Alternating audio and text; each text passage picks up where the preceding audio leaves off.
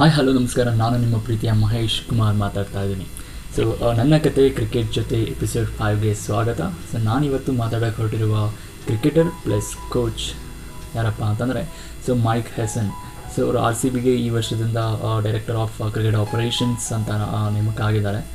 So ಅವರ addition RCBಗೆ ತುಂಬ important ಆಗಿರುತ್ತೆ. ಬಿಕಾಸ್ ಈ ವರ್ಷ ಇಷ್ಟೇ ವರ್ಷಗಳಿಂದ IPL ಟ್ರೋಫಿ ಗೆಲ್ಲದೇ ಇರ್ಬೋದು. ಸೊ RCB ಅವರು ಈಗ ವಿಭಿನ್ನವಾದಂಥ ಒಂದು ಪ್ರಯತ್ನ ಮಾಡ್ತಿದ್ದಾರೆ. ಬಿಕಾಸ್ ಅವರ ಅಡಿಷನ್ ಟು ದ ಟೀಮ್ ಏನಿರುತ್ತೆ ಅದು ತುಂಬ ಇಂಪಾರ್ಟೆಂಟ್ ಆಗಿದೆ ಅಂತ ನಾನು ಅಂದ್ಕೊಂಡಿರ್ತೀನಿ. ಸೊ RCB ಟ್ರಯಲ್ಸಲ್ಲಿ ಇದ್ದಾಗ ಅಷ್ಟೇ ಮೈಕ್ ಹೆಸನ್ ಜೊತೆ ನಾನು ಕೆಲವು ಕಾಲ ಮಾತಾಡಿದ್ದೀನಿ. ಸೊ ಅವರು ತುಂಬ ಇನ್ಪುಟ್ಸ್ ಕೊಟ್ಟಿದ್ದಾರೆ ನನ್ನ ಬೌಲಿಂಗಲ್ಲಿ. ಸೊ ಒಂದು ಸ್ಟಾಕ್ ಬಾಲ್ ಆಗಿರ್ಬೋದು, ಹೇಗೆ ಕಂಟ್ರೋಲ್ ಮಾಡ್ಬೋದು, ಎಮೋಷನ್ಸ್ ಆಗಿರ್ಬೋದು, ಸೊ ಪ್ರೆಷರ್ ಹ್ಯಾಂಡಲ್ ಮಾಡೋ ರೀತಿ ಆಗಿರ್ಬೋದು, ಅವ್ರು ಹೇಳಿದ್ದು ತುಂಬ ಚೆನ್ನಾಗಿ ಒಂದು ಎಕ್ಸಾಂಪಲ್ ಕೊಟ್ಟು ಹೇಳ್ತಿದ್ರು. ಸೊ ಒಂದು 3-4 hours RCB ಟ್ರಯಲ್ಸಲ್ಲಿದ್ದಾಗ ಅವ್ರ ಜೊತೆ ಮಾತಾಡಿದ ಅನುಭವ ಇದೆ.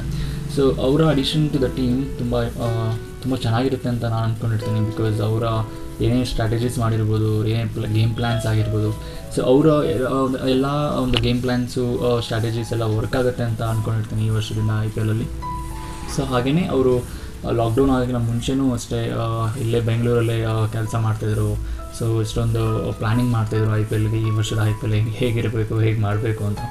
ಸೊ ಅವರ ಅಡಿಷನ್ ತುಂಬ ಖುಷಿ ಕೊಡುತ್ತೆ ಎಂದು ಹೇಳೋಕ್ಕೆ ಇಷ್ಟಪಡ್ತೀನಿ RCB ಟೀಮಲ್ಲಿ. ಸೊ ಹಾಗೆಯೇ ಅವರ ಒಂದು ಎಕ್ಸ್ಪೀರಿಯನ್ಸ್ ಏನಿದೆ, ನ್ಯೂಜಿಲೆಂಡ್ ಕ್ರಿಕೆಟ್ ಟೀಮ್ ಕೋಚ್ ಆಗಿದ್ದರು. ಹಾಗೆಯೇ ಹಲವಾರು ಬಾರಿ ಕಾಮೆಂಟೇಟರಲ್ಲಿ ಕಾಣಿಸ್ಕೊಂಡಿದ್ದಾರೆ ಮೈಕ್ ಹೆಸನ್ ಅವರು.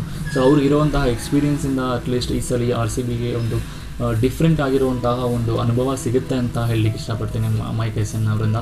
ಸೊ ಹಾಗೆಯೇ ಅವರು ನನಗೆ ಕೊಟ್ಟಂತಹ ಒಂದು ಇನ್ಪುಟ್ಸ್ ಆಗಿರ್ಬೋದು ನನ್ನ ಬೌಲಿಂಗಲ್ಲಿ. ಸೊ ಅದನ್ನು ನಾನು ಇದುವರೆಗೂ ಪ್ಲ್ಯಾನಿಂಗ್ ಮಾಡೋ ರೀತಿ ಮಾಡ್ಕೊಳ್ಬೇಕಾಗಿರೋ ರೀತಿ ಹೇಳಿದ್ದಾರೆ.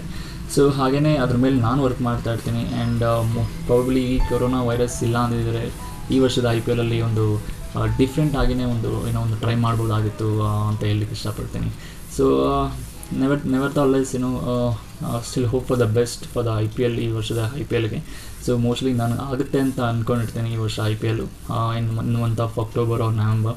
ಸೊ ನೋಡೋಣ, let's hope for the best. ಹಾಗೆಯೇ ಮೈಕ್ ಹೆಸನ್ ಅವ್ರಿಗೆ ವೆಲ್ಕಮ್ ಟು ದ RCB ಅಂತ ಹೇಳಲಿಕ್ಕೆ ಇಷ್ಟಪಡ್ತೀನಿ.